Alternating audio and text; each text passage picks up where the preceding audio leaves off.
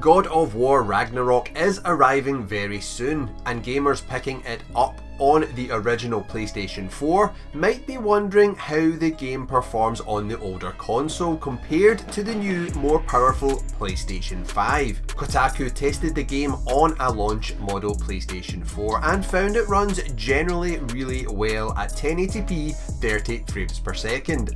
The important thing is that it handles the game perfectly fine. If you haven't upgraded to a PlayStation 5 yet, you needn't worry. While there are inevitably one or two compromises, the PlayStation 4 version is still a real looker and runs with no trouble at all.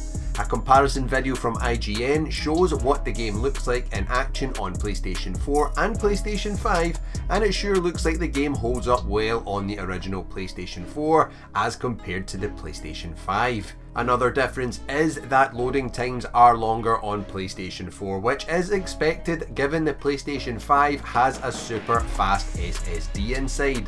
But most notable is that the PlayStation 4 has to work really goddamn hard to run Ragnarok, and to nobody's surprise who owns an original PlayStation 4, this effort makes the PlayStation 4 run very, very loud.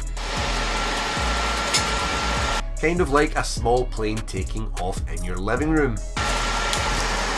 Kotaku reported, "I've never heard my PlayStation 4 get this loud before, it's almost scary. So therefore I'd recommend you make sure you have your gaming headphones on so you don't notice." Also, this means the PlayStation 4 might generate some heat, which is why it's always a good idea to keep your console free of dust and to place them in a well ventilated area to help avoid overheating when playing your shiny new game. Thankfully for PlayStation 4 owners, your save data can be carried over to the current gen version, so once you do get your hands on a PlayStation 5, there's no need to worry about starting over from the beginning of the game. And to find out all of the graphics modes available on every single PlayStation console, check out this next video on screen.